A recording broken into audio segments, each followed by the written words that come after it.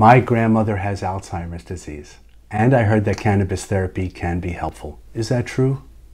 Hi, I'm Dr. Dan Stein, and I will be addressing that issue today. Thanks for tuning in. It turns out that cannabis therapy can be helpful for conditions like Alzheimer's disease and other neurodegenerative conditions. Neurodegenerative conditions are those processes that occur with aging, get worse over time, and result in progressive loss of nervous function, nerve cell death, if you will. Alzheimer's disease is one of those conditions where over time, patients have progressive cognitive impairment. Parkinson's disease is another neurodegenerative condition.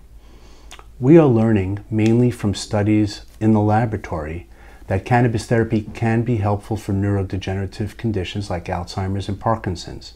Other examples include Huntington's disease and Lou Gehrig's disease, ALS.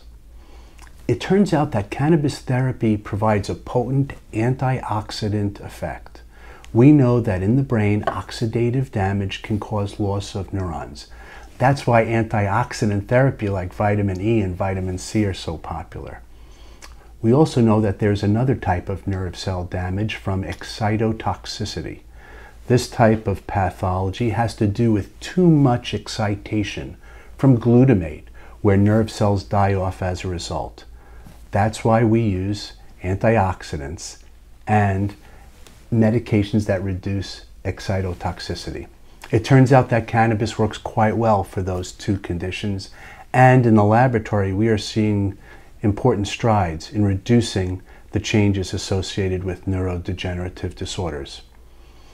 Now, we don't have too many studies in humans. There is one going on out in San Francisco with Dr. Hergenrather, where patients living in an assisted care facility are being treated with cannabis products of different ratios, CBD and THC.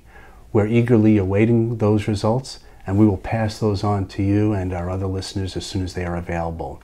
The take-home message today regarding neurodegeneration is that promise is on the horizon. We are learning that cannabis therapy indeed can be helpful for humans if our preclinical studies are borne out in clinical trials or with humans. So thank you for listening.